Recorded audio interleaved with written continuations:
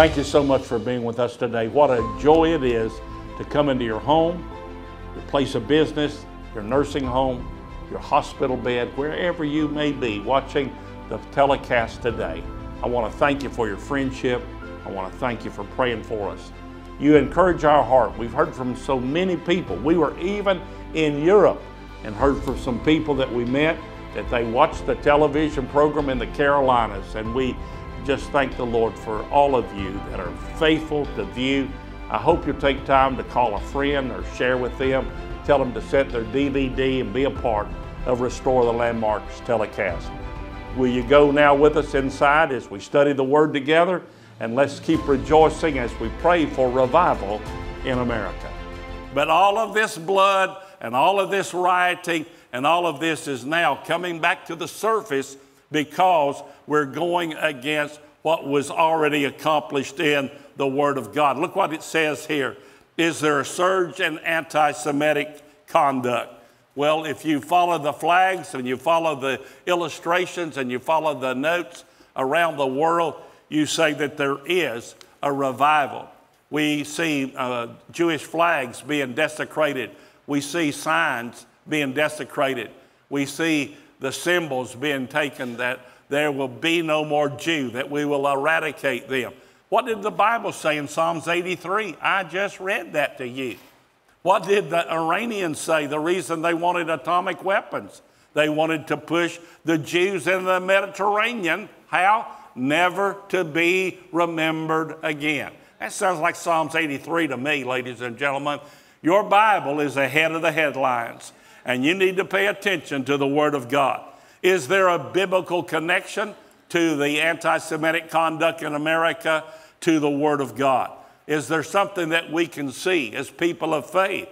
And I really believe that one of the things we can follow is not only what's written in the Word of God, but we also know that many have pushed the hate speech that Jews are Jesus killers, that Jews kill the Lord Jesus Christ.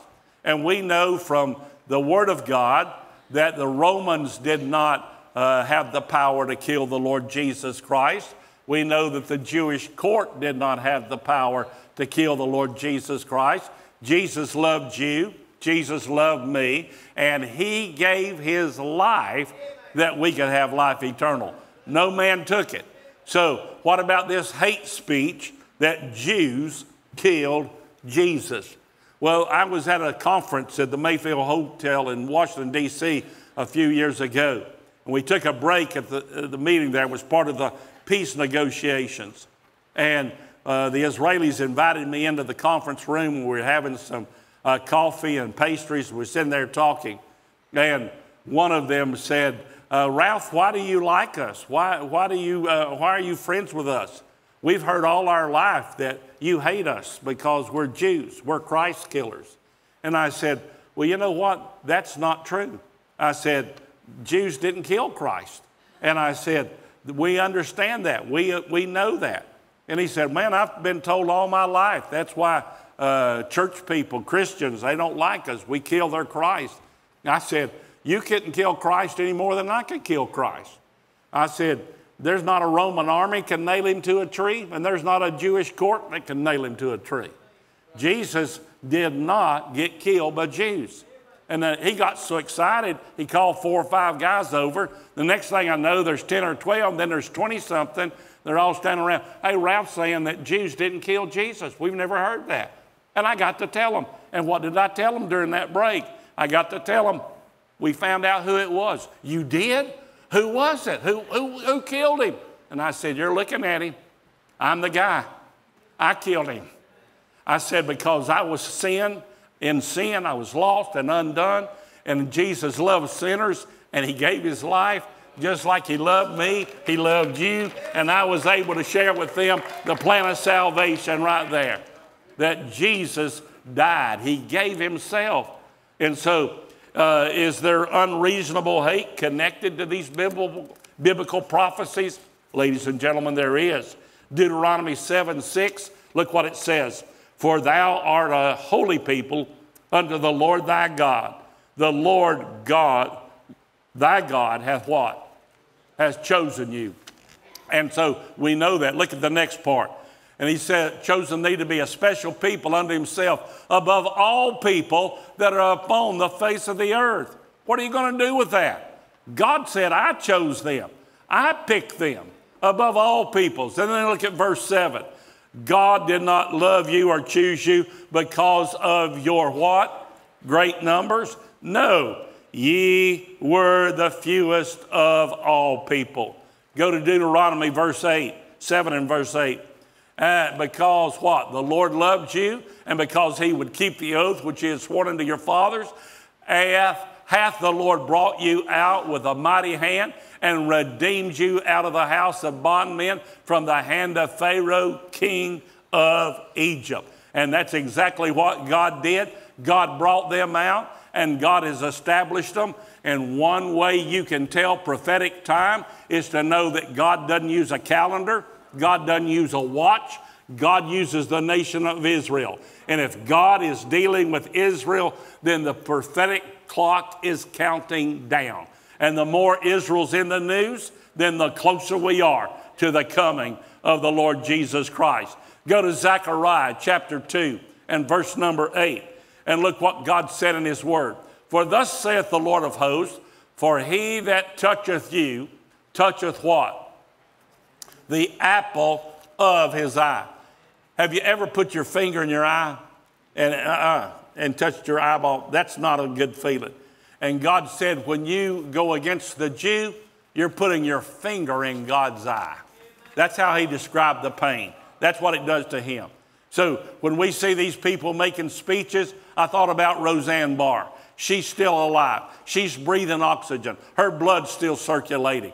But what's she going to do in a few hours or a few days when she steps out of this world, walks into the next world, and God gives her an accountability for what she said and for what she's done? You think about all the things that we face in our life. I will give an account. You will give an account.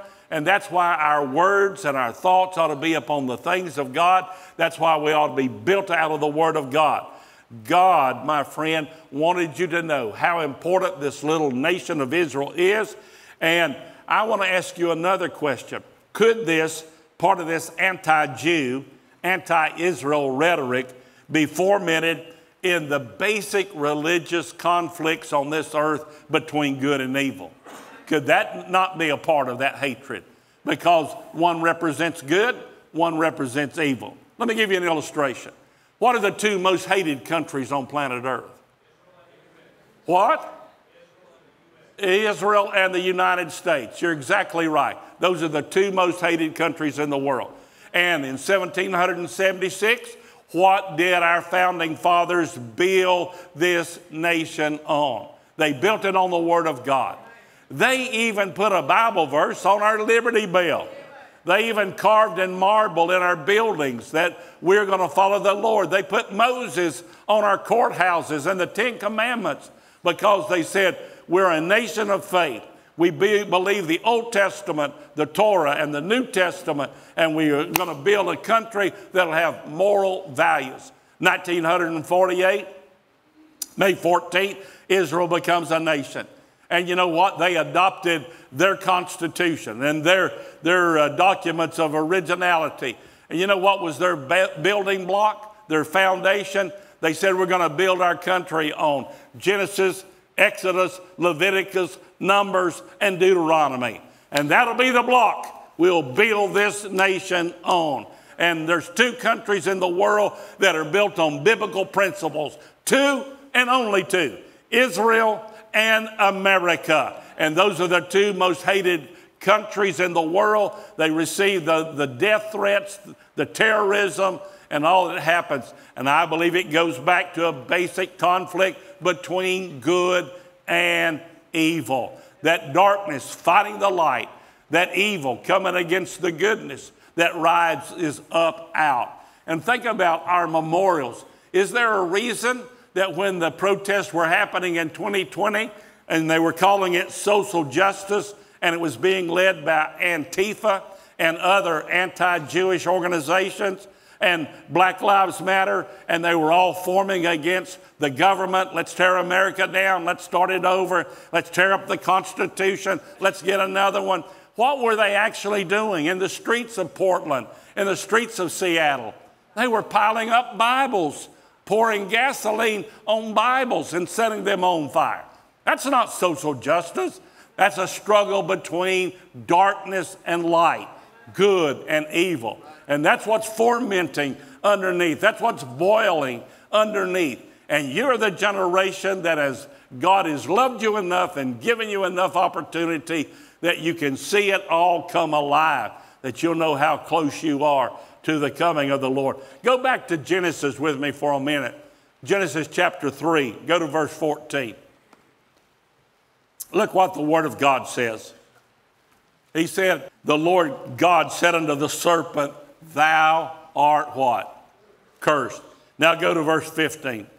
And I will put enmity between thee and the woman, and thy seed and her seed, and it shall bruise thy head, and thou shalt bruise his heel. He is talking about the serpent, the devil, the evil one, Lucifer, the wicked one, any name you want to give him. And God is saying there is going to be a struggle going on through the lives of men. And this bloodline that was appointed all the way back here in Genesis, there's going to be a Redeemer, there's going to be a Savior, there's going to be a Messiah. And we know him to be one that was born of a Jewish virgin girl right there in the little city of Nazareth. That's where she grew up, and that's where the stepfather would be found, Joseph, and they would travel to Bethlehem, and Jesus would be born in that city in fulfillment of Old Testament prophecy that he would be born of the house and lineage of David. Ladies and gentlemen, you're seeing this bloodline, and here it is. The bloodline of the promised Messiah is all Jewish, every bit of it. And God said they would be my chosen people. Jesus Christ, look at John 3:16. The begotten of God, who was born to a Jewish virgin. And so, ladies and gentlemen, could part of this hatred be the fact that Jesus, the Messiah, if you go by race or people groups, he was Jewish. He kept the law. He had a bar mitzvah, remember? He was an observant Jew. You never find Jesus in a church on the New Testament. He's in a synagogue. He's preparing the way. And we see that in the book of Acts, the Apostle Peter in the first half, the Apostle Paul in the second half, and we see God bring the gospel to the Jewish people, to the Gentile people through the Jewish people. Now, let me quickly knock this out for you real quick. Let's go to Lucifer for just a moment. Let's go all the way back before Genesis. Lucifer rebelled against God. That's evil against good. All right? Then he's kicked out of heaven, right? He leaves heaven and he comes to earth. And you say, what do you mean he comes to earth? How do you think that serpent got in the garden? Huh?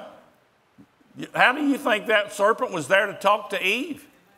He had been banished from heaven, and the place of his of judgment was in planet Earth. And we'll talk about that. We're getting ready to go through Genesis together, but we'll talk about the judgment on the earth and the place of darkness without form and void. And then look at number 3. The enemy of God and the enemy of God's Son has become this darkness or this evil. And the enemy of God's people, if you're going to follow that darkness through all the way back from that day to this day, has been the wicked one, the evil of that dark side. Now, let's go to the Jerusalem Post for just a moment and look what it says. There's a revival of anti-Semitic conduct worldwide. And so they're quoting it. And it says, I was fascinated with this phrase. Pastor Mark, listen to what it said. He said that Israel, the nation, has become the world's Jew for the whole world to pick on. That like we see a Jew maybe being set aside. You remember how Hitler made him wear a Star of David or they had to wear a sign, or they would be excluded socially or whatever. And he said, this nation of Israel has become like a persecuted Jew, that the nation of Israel has been like one to be set aside, ostracized. Do you know we have churches in America? Listen to this. You've got churches in America that are going to their conferences and passing resolutions not to do business with any company that has an office in Israel. Can you believe that? Did you know that? We got churches. They're doing that. They're actually, and you've got people putting pressure on boards that have managing millions and billions of dollars to say, whatever you do, don't do business with Israel. Don't spend money there. Don't help their startup company. And by the way, their Silicon Valley is outdoing our Silicon Valley because they are the world's leader in microprocessors and in computers. Do you know in the nation of Israel, they have 3 computers for every citizen. 3, they're the most computer-vested country in the world. And God said there's going to be a hatred, there's going to be an outcast going on, and I believe it's all against this very element of good and evil. You remember when I told you the Israelis gave me permission to do that message on Iron Dome? And when I say by permission, they allowed me to use the technical footage from the Iron Dome and show how it worked and intercepted. Remember all that? And remember in part of that message I said, and there's a futuristic part of this called David's sling. You remember me using that word? And I was fascinated that all of these weapon systems had Bible names. And I was fascinated. People made fun of the book of Ezekiel and the battle of Gog and Magog and the horsemen. And it said, and what are you going to do? It talked about horsemen and chariots. Remember, and they mocked it, said, are we going back to the dark ages? And what did we discover in that research? We found out that the name of the #1 battle tank in the world is Merkava. Merkava. And you know what that translated out of Hebrew to English? Chariot with horses. Huh? That God knew before the Bible was written down, they were going to name their battle tank like a chariot powered by the horsepower of a mighty engine. And that would be the battle tank. And you know what they put online this week? They finished the test for David's sling. What is David's sling? Laser guided that will intercept hypersonic missiles ahead of the entire world. Ladies and gentlemen, God wrote your Bible. You need to believe the Bible. You need to believe the Word of God. You need to be excited that the Lord's coming. And we need to pray for the peace of Jerusalem. We need to pray for the Jewish people. And listen, 5 years ago, the ADL surveyed 53,000 people in 102 countries. And it produced the shocking results. In Gaza and the West Bank, 93% of all the people responded that they hated Jews. In Iraq itself, it said that 92% of the people hated Jews. In Yemen, they did a survey, 88% of the people hated Jews. In Libya, 81% of the people hated Jews. Kuwait, 82% of the people hated Jews. Bahrain, 81% of the people hated Jews. All of this unexplained hatred. Many of them said they had never met a Jew. They didn't know a Jew, didn't know a Jewish family, but I hate them. Well, how do you explain this unexplained hatred against Israel and the Jewish people? But out of that survey, listen to that, 70%, over 3/4 had never, ever met a Jewish person. It's a hatred without a cause. And so I mentioned to you earlier about Hamas there in Lebanon, and they had a conflict early this morning at the Lebanese border. And what were they calling for? In their own literature, they called for a second Holocaust. And the Russians were asked, why were you claiming denazifying the Ukraine when you invaded them when Zelensky himself is a Jew? And you're saying you're fighting Nazism, but you're killing a Jewish leader and trying to kill his people.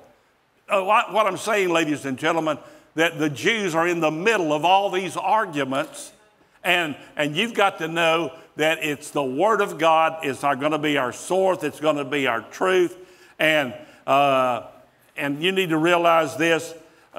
He responded back about Adolf Hitler, and I don't want to take time to go through all of those, but let me go to this, what Hitler used to use. We'll accelerate a couple of slides there, Andrew, to go to number 30.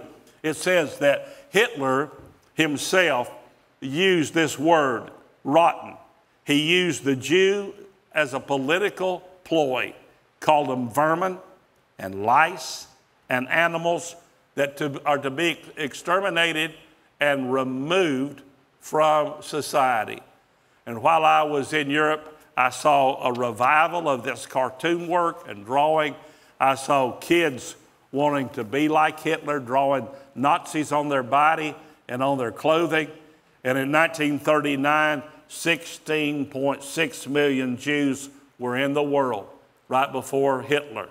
And after the Holocaust, the genocide of the European Jew, we know that 6 to 11 million, according to the Washington Post research, of those Jews were killed. They went from almost 17 million to almost 10 million in one war. Now at 2020, the latest figures I was able to get a hold of, the total population of the world, it's only back up to 14 million. There was an effort to get rid of the Jew, and there was a hatred that's gone on for centuries. We know from the book of Esther, we know that in 165 BC, we know that Jews were trying to be eliminated by Antiochus Epiphanes and the festival of Hanukkah. There was an eradication of Jews. We know in Jeremiah 31:3, we have the God answering all these cultures and societies. And what did God say to the Jewish people? Yea, I have loved thee with an everlasting love. Therefore, with loving kindness have I drawn thee. Why would God say that? Because this was the element of illustration of grace and mercy. He chose a little people group. He chose a special people to show his love for the grace and his love for mercy that would be given and extended to fallen men. And the teaching tool was that little nation of Israel. Don't forget this going home. A classic struggle, good versus evil. If you haven't put it in your notes, put it in your notes. Seal it somewhere in the margin of your Bible. It's Satan, he's anti-God. And that evil of today is anti-God.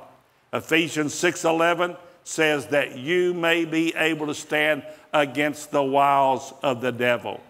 You say, well, Brother Ralph, it's almost like people, I try to explain it and they don't listen, they don't understand. Write this verse down, it'll help you going forward. 2 Corinthians 4 and verse number 4. This will help you dealing with family and friends. That's why you can't do it. God has to do it. In whom the God, little G-O-D, do you see that? That's that evil, little G-O-D. The God of this world hath blinded, is it the eye? No, he blinded what? The minds of them which believe not, lest the light of the glorious gospel of Christ, who is the image of God, should shine unto them. You see, you're a witness to spiritual warfare like never before. You're in the middle of it, and that's what we read about in Ephesians 6, and we know that that warfare is raging today. You're a witness to a Bible that is a living, breathing organism, and talking about the warfare of today. And Jesus, the Jewish Messiah, God promised he was coming back, and he is coming back. Acts chapter 1, verse 11, this same Jesus, he's coming back. Don't forget, Genesis 49:10, the hatred of Israel is another proof that our Redeemer is coming. Genesis 49:10 talks about until Shiloh comes, and that's the Messiah. Go to Jude 14 in your notes, and remember this. It says, Enoch also, the seventh from Adam, prophesied of these saying, behold, the Lord cometh with 10,000 of his saints. Amen. He's coming back and he's bringing them. And don't forget that Ephesians 6:12, we've talked about it, you write it down. Here's your going home verse, Genesis 12:3. I will bless them that bless thee, and curse him that curseth thee, and in thee shall all of the families of the earth be blessed. You want God to bless you? You honor his word, and you honor these people. And what did God say for us to do? To pray for them. Pray for the peace of Jerusalem, and pray for the Messiah to come. Father, seal your word, seal the promises of your word. And God, I pray today individually, and I pray with my church family, we pray today for Jesus to return, the Messiah. We pray for the peace, for there to be a lasting peace in Jerusalem. And God, we pray for the temple to be built, that they can see the living Lord of their salvation. Thank you for this time of study. In Jesus' name we pray. Amen and amen. Thank you for being with us today. I cannot tell you how much it means to me and to the ministry to have you for a prayer partner. Thank you so much. If you happen to be watching today, you were surfing channels and you just came across our programming, I want to let you know that our best friend, my best friend, and will be your best friend, is the Lord Jesus Christ. And if you need the Lord today, there are people standing by to pray with you. Call the 800 number on your screen. Go to our Facebook, our Instagram, our YouTube. All of them have ways to contact us. We have some free literature we'll mail to you about your first steps of faith as we welcome you into the family of the Lord Jesus Christ. Just look up to heaven and say, God, be merciful unto me, a sinner. I want to serve you for the rest of my life. Thank you for your prayers, your support, and don't forget to share this location, and we'll see you next time together. God bless you is my prayer.